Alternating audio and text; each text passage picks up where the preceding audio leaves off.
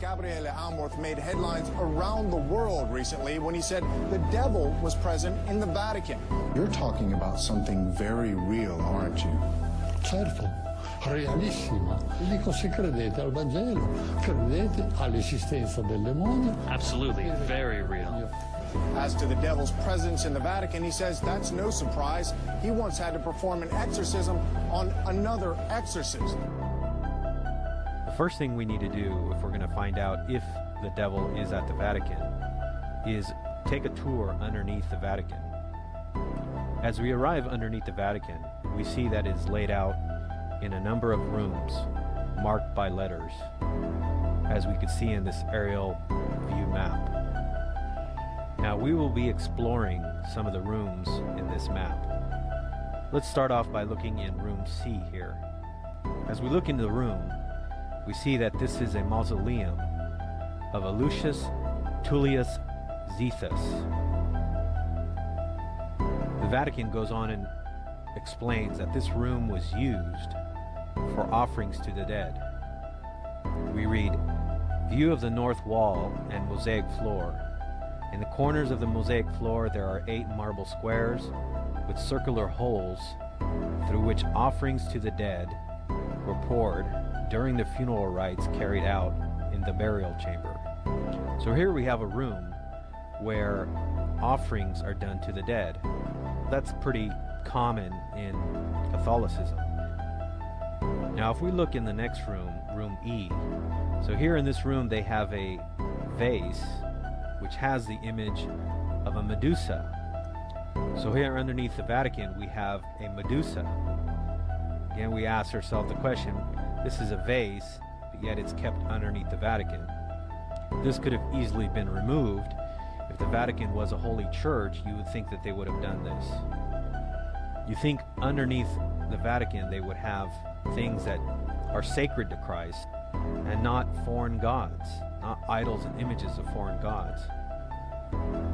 Now as we move down further to room H, here we see that this is the mausoleum that is one of the largest and most luxurious mausoleums underneath the Vatican of St. Peter's Basilica. It says that it was built at the beginning of the second half of the 2nd century during the reign of Emperor Marcus Aurelius and belonging to a freedman of the important Valeri family. And as we're in this mausoleum, we see that there's lots of idols from the old Roman Empire. We ask ourselves, why does Rome keep these idols down underneath St. Peter's Basilica? You would think if they were Christians, they would want to clean all this out. I can't imagine anybody who has a true church would keep idols in their churches, especially pagan idols. Where have we seen this before? It's a question I have to ask you. We see this also in Scripture, where God gives Ezekiel a vision of what was underneath the temple during his days. Ezekiel 8, verse 5, "They said unto me, Son of man, lift thine eyes up now way toward the north. I lifted up my eyes toward the north. Behold, northward at the gate of the altar, this image of jealousy in the entry. He said therefore unto me, Son of man, see what they do, even the great abominations that the house of Israel committeth here. I should go far off from my sanctuary, but turn thee yet again, and thou shalt see greater abominations. He brought me to the door of the court. I looked in the hole of the wall. He said unto me, Son of man, dig now in the wall. When I digged into the wall, behold, a door. He said unto me, Go in, and behold the wicked abomination." So here we go. He found a secret door, okay, a secret door that was, in a sense, underneath the temple, all right? And he would see greater abominations, sort of like what we see under the Vatican. So he dug into the wall, and he went in, and he saw, behold, every form of creeping things, abominable beasts, and the idols of the house of Israel portrayed upon the wall round about. Doesn't this sound very similar? And there stood 70 men of the ancients of the house of Israel. In the midst of them stood Jezaniah, the son of Shaphan, And with every man his censer in his hand, and a thick cloud of incense went up. Then he said unto me, Son of man, hast thou seen what the ancients of the house of Israel do in the dark, every man in the chambers of his imagery? Doesn't that sound familiar? So what do you think they do in these chambers under the Vatican? They worship these false gods, just like we saw in Ezekiel. Let's continue playing this here. Why is it protecting them? If it was a true church, it couldn't be doing it for the sake of art, especially with all the evil things that are happening in the Vatican. And as the priest earlier said, that evil does exist, the devil is real, as he admitted. But the hypocrisy of all of this is that they have all these evil images and idols underneath the Vatican of St. Peter's Basilica. We also see two figures of Genuses with bat wings also portrayed on the walls. Again, this is supposed to be a holy church and a holy place. Now this is supposedly all there for many, many years. As we move into the next room, room I, the details of the mosaic floor with Mercury and Pluto's chariot, they go on and explain that this theme is an explicit reference to the overcoming of death and the return of the afterlife. They describe it as a splendid mosaic floor of Mercury is depicted carrying a caduceus with wings at his ankles, walking in front, and a chariot carrying Pluto and his wife Persephone. So here we have all these Roman gods underneath the Vatican, images of foreign gods. Well, as we move to the next room, we find out why they keep all these idols down there in these images. As we move to room U, here we find the shock of all shocks. Here on the wall, it says there is a depiction of Lucifer, that is, the light bearer, the morning star. On the opposite of the wall, there is a drawing of Vesper, the evening star, cosmic symbol of the human life cycle. We find out that when we get to room U, here we have a clear depiction of Lucifer underneath the Vatican at St. Peter's Basilica. We ask ourselves, why are they keeping this image of Lucifer underneath the Vatican? Again, you would think if you're a Christian church, you would not want to have any of these images. Now we know that. Now, I was going to mention also that I've seen numerous videos of people saying they were taken under the Vatican for some sort of strange cultic ritual. And usually there were children, the ones that report about this, they're children that are brought into these rooms. And, it's pretty unspeakable what they do in these rooms. Now, they say it's under the Vatican, but I'm kind of curious if it's in these rooms or if it's in a different room that we're not aware of. Perhaps like with Ezekiel, they have secret chambers and doors to other rooms that these are just the ones that have been made public that we know about. And that there's actually other ones as well that are there that are even more vile, even worse.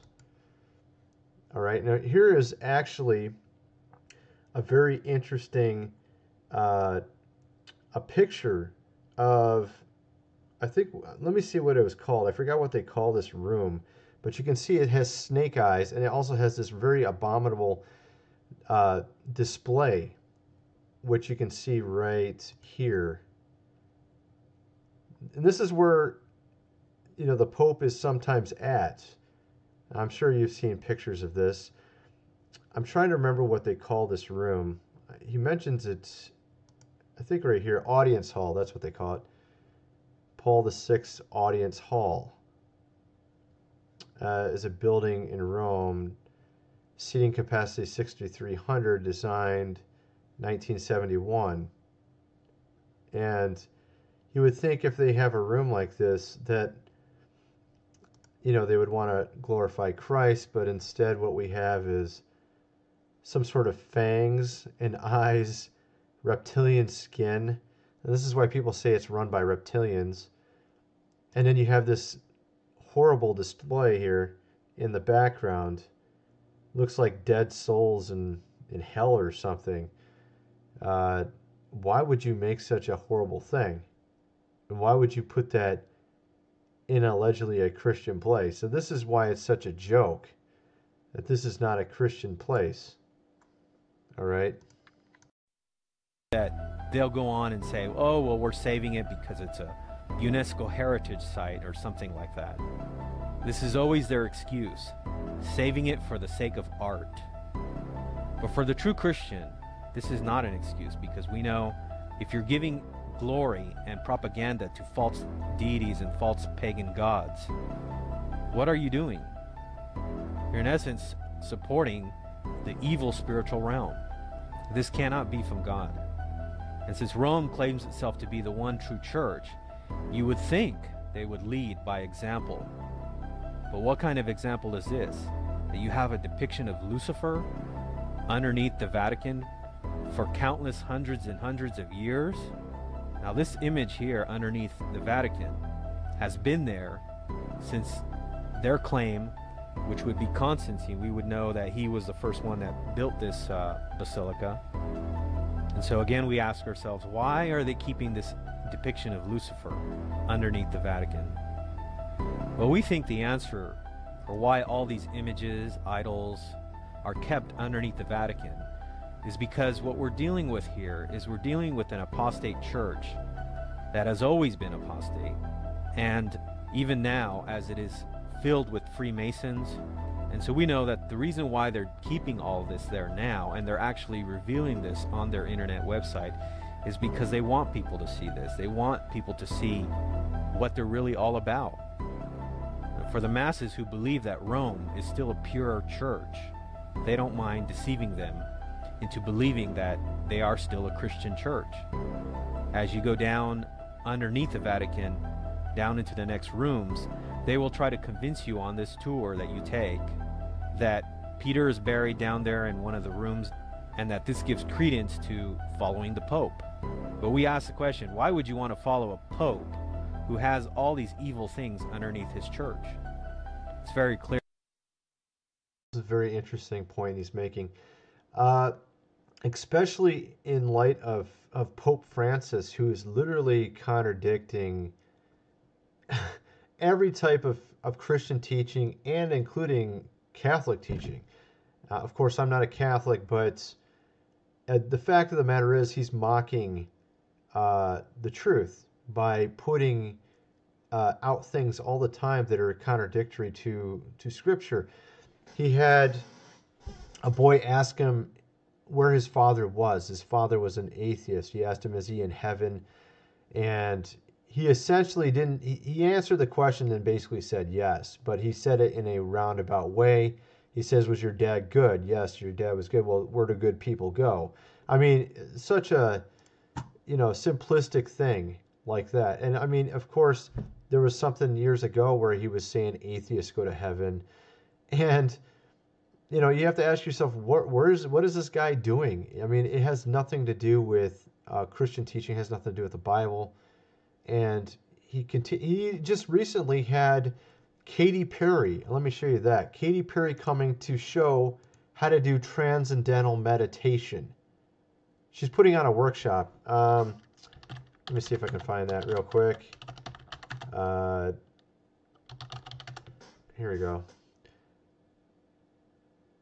Yeah, here we go.